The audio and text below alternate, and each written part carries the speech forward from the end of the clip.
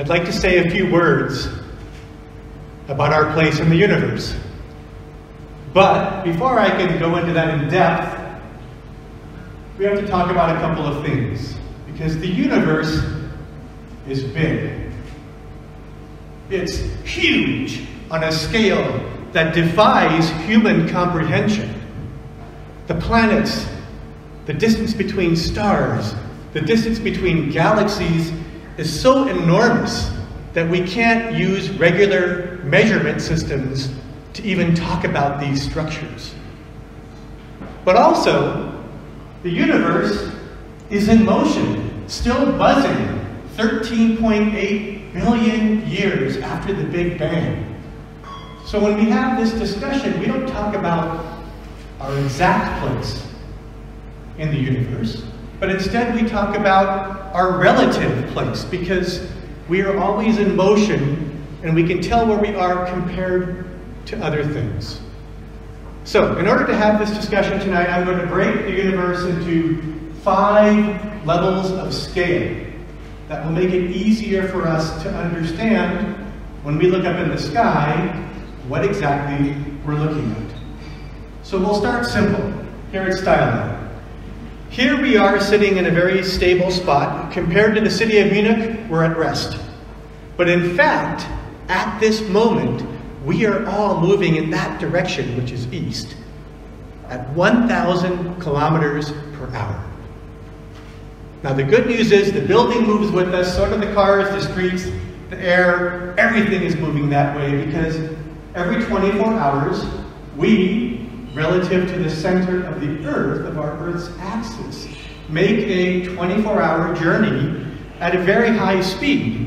In fact, the distance is quite vast. We live here north of the equator, 48 degrees north, and at this latitude, we're going to move in the next 24 hours about 24,000 kilometers. Now, the next level of scale up from here is to go up to the solar system, to look at the sun and then the system that we are in, which is the Earth and the moon moving as a unit around the sun. So when we get to this level here, now things are going to change a touch. We are 150 million kilometers from the sun. And those of you that can do a little bit of math will know that that comes out to 950 million kilometers once around the sun. We travel that distance, of course, every year. And if you take that and you break it down into the amount that we're moving right now, our system is traveling at 100,000 kilometers per hour. 100 times faster than we're moving around on the surface of the Earth. That helps us to get a sense of that scale. Now, before we can go to level 3 in our discussion, I want to clarify a particular topic. And that topic is the light year. Now, you being a crowd that's interested in science, you've probably heard of the light year before, but I'd like to say a few things about that, because a light year is not a measure of time. It's a measure of distance. It's a measure precisely of how far light travels in 1 year. So let's think about this. If we're standing here at the sun, and a photon of light now emerges from the surface of the sun and begins moving at the speed of light, that photon will travel for a little more than 8 minutes to reach the Earth. Now, I just said a moment ago that the Earth is 150 million kilometers from the sun. The speed of light, 300,000 kilometers per second. If you divide this by this, you're going to get that it takes about 8 1/3 minutes for that photon of light to get to the Earth. So you can even think of this as a distance. You could say that we here on Earth are 8 1/3 light minutes from the sun. That's a distance measurement. Now, if that same photon of light keeps traveling, after 1 day, after 24 hours, that photon of light will now be in interstellar space. That is to say, it will have left the solar system and will be on its way to the next star. So a light day, you're out of the solar system. After 365 of those, there's your light year. If you go another 4.4 of those, you're going to get to the next nearest star system to the Earth, which is called Alpha Centauri. So that little photon of light took 4.4 years, and in that time, because 1 light year is 10 trillion kilometers, we can say it traveled 44 trillion kilometers, which is a big mouthful. Or, it traveled for 4.4 light years. Got it? So the bottom line is, a light year is a measure of distance. And from this point forward, I'm only going to talk about light years, because that's going to be pretty important at level 3, which is when we talk about a galaxy. And in fact, I'll focus in on our own Milky Way galaxy, where we live. Now, a galaxy is a massive collection of stars that are bound together gravitationally. And in our case, our galaxy has about 250 billion stars, and the distances are vast. From one end to the other, 100,000 light years. Remember, I just said a moment ago, Alpha Centauri, 4, right? So here we are, 25,000 times that distance across our galaxy. So here we are, that would be our sun, and our planets going around, including here. And in fact, there's motion, because galaxies, as you can see, our Milky Way is a spiral galaxy. It has these beautiful spiral arms. We're all moving. We, meaning the Earth, the sun, the solar system, all the stars you can see in the sky tonight. Everything is moving in this beautiful, grand, cosmic dance that takes 200 million years to traverse once around that center of our own Milky Way galaxy. That's the motion happening at the galactic level. Now, hundreds and hundreds of years ago, the early astronomers thought, well, we're in a galaxy, so it seems a lot of stars, and there might be more, but they had no way to prove it. That proof didn't come until just 100 years ago, when Edwin Hubble was able to discern with very powerful telescopes, and in fact, we can also see objects that are much, much more distant than 100,000 light years. And as soon as we began to spot those with the better telescopes of that era, we could quickly determine that there were not a few, not hundreds or thousands, but just an enormous number of galaxies that we could see in the night sky. But the astronomers also discovered that in fact these galaxies come in clusters. They group together gravitationally. And then there's vast empty space. And then the next galaxy cluster. And that takes us to the next level in our little journey here, to the local galactic group. That's our home group. This is our galactic neighborhood, so to speak. And this is a pretty big structure, so in order to make sense of this, 10 million light years across. Now that is, think back to the Milky Way, one galaxy, 100,000 light years, so now we've gone up by a factor of 100. So here's our Milky Way galaxy. And in fact, once again, we're not sitting still, we're all buzzing around in motion. And the motion that we have today is taking us in the direction of the Andromeda galaxy, which you can see over there on the lower right. The Andromeda galaxy is the biggest galaxy in our local galactic group. There's 54 galaxies. Andromeda is number 1, we're number 2. We're about 2/3 the size of Andromeda, and we're heading toward it. And in fact, in 4.5 billion years, we're going to cross right through it. Isn't that neat? Now, it goes further. We're not yet at the top level, because in more recent years, in just the last couple of decades, our ability to analyze these distant galaxies got even better. And astronomers at the University of Hawaii did a study of 8,000 galaxies and began to look at the motion of all those galaxies. So 8,000 galaxies encompasses a lot more than just our local group. It was all around our section of the universe. And in doing this analysis, what they discovered is what they call a superstructure that they named Lani Akea, which is Hawaiian because, well, they're at the University of Hawaii. And Lani and Akea means enormous heaven. It's a beautiful name, isn't it? And this Lani Akea superstructure, they saw something interesting happening, because it wasn't just lots of galaxies out there in our neighborhood in the universe. But in fact, there was a motion, there was a movement connecting all these galaxies. That's why they call it a superstructure. And that motion, in fact, by the way, 5 million light years across, so we're talking about big distances. There's our local group. Here we are. And now let's take this to the next level. All of these galaxy clusters are in motion, and when they mapped the motion, this is an image now of, you see these thread-like lines with arrows that are pointing in. In fact, all of the galaxies are moving. We're out here in one of the threads, but we all are moving in a direction of something that they have named the Great Attractor. What is the Great Attractor? I don't know. But they're working on it. And before long, I'm sure we'll discover even greater superstructures. So that brings us to the universe, or more precisely said, the observable universe in all of its glory here. 46 billion light years that we have identified and documented. But we say the observable universe because that's what we can see, because we can only perceive, in the realm of science, things that we can see and measure. But what we know is that beyond this border, there are further distances that are yet unexplored. And given today's technology, they will remain out there and unexplored for the time being.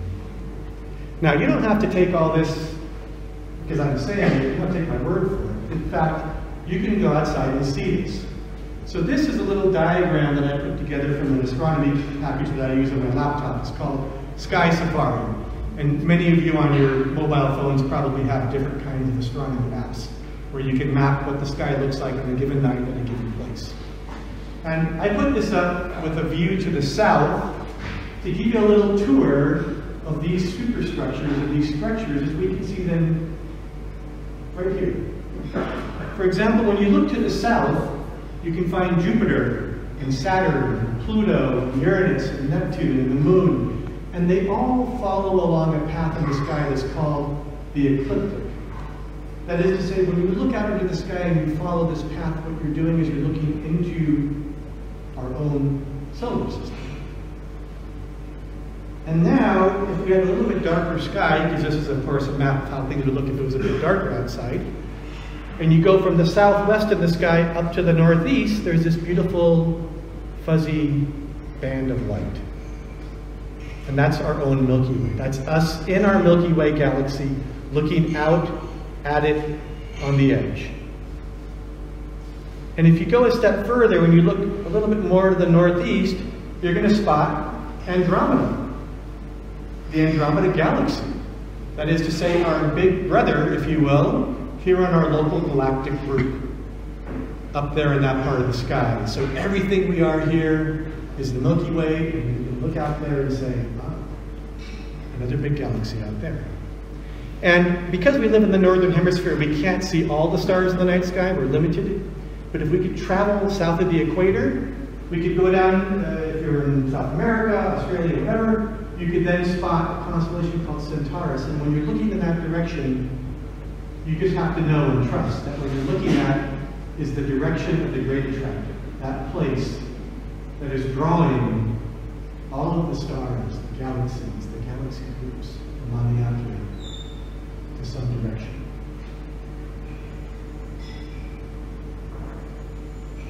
So why am I telling you all of this tonight? First of all, we are a privileged people. We stand on the shoulders of the giants who came before us. Newton and Galileo and Copernicus and Hubble and the scientists at the University of Hawaii. Those who have shown us the breadth and extraordinary depth of our universe.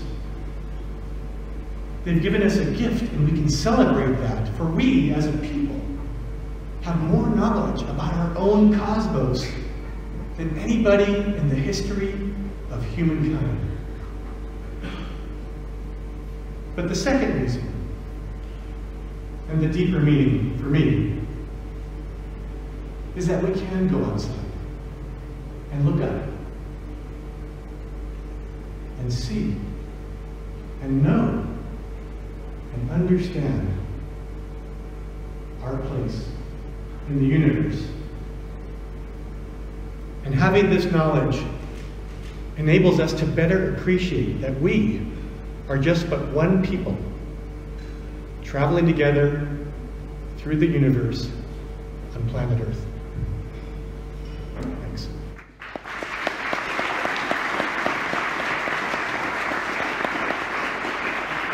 Thank you so much, Paul.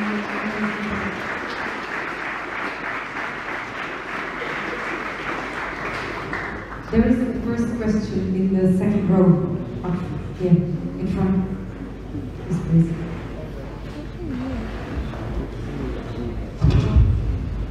That was very inspiring. Thank you, Paul. One question. So, if I remember correctly, in one of the scientific video clips on YouTube channel Earth Design, so it was mentioned that actually stellar objects are moving away from each other outside of the universe from the Big Bang center, so to say. And at some point, the distance between the objects will be so large that the light, even at the solar speed, will not be able to cross anymore. So we will be in permanent coldness and darkness at solar speed. On the other hand, you're saying all the bodies are moving into the center of the Lake. So how does it come together? So yeah, so the basic is this, and let me give you a quick answer. The long answer is during the pizza break. The quick answer is this: everything in the universe is expanding, right? And we have dark matter and dark energy, which we don't yet fully understand, but we know that there's these forces that are pushing us away. What the scientists at the University of Hawaii did with the 8,000 galaxies they studied is they normalized for that movement.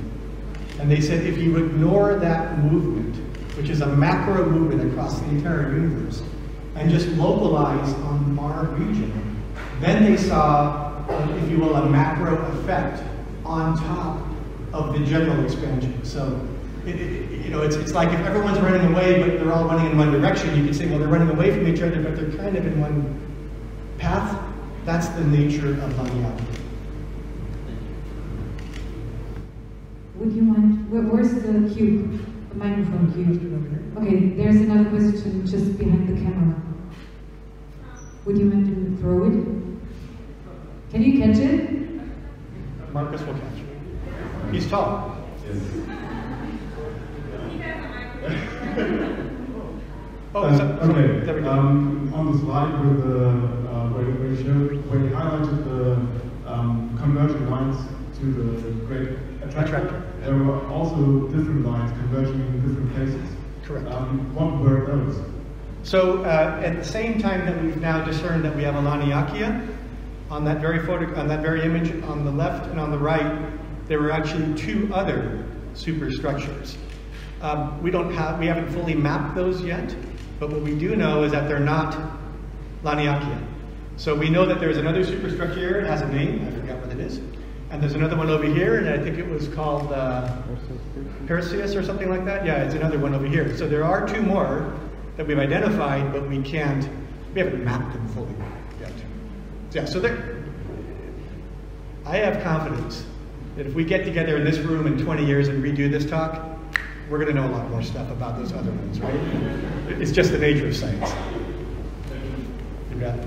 Okay, so for my question, if you could share some light, how do you actually measure the distances on the supercluster level? It's really interesting. So what were the challenges, or in general, what was the process of actually understanding it on such a huge scale? Yeah, on average, when you're measuring distance in the universe, particularly when you get to these extremely distant objects, let me flip it around. When things are close to us, we can measure, we're traveling a very long distance, 150 million kilometers around, so 300 million kilometers end to end every year on the Earth. And when we look at a distant object, we look at what's called parallax, right? Because if we're here and then we move over here, 6 months later we measure the same spot, we can say, looks like it shifted, that's parallax. So for objects that are relatively near in the galaxy, we can use that method. For things outside, we use redshift. Because as mentioned, because we are moving apart from each other for the most part, we can say, well, the distance to Andromeda, 2.4 million light years, we see this much redshift. If we see even more when you get further out to these more distant objects, we can then estimate the distance out to those further objects. There's more to it than that, but that's the quick version. Thank you, Paul, very much. My pleasure.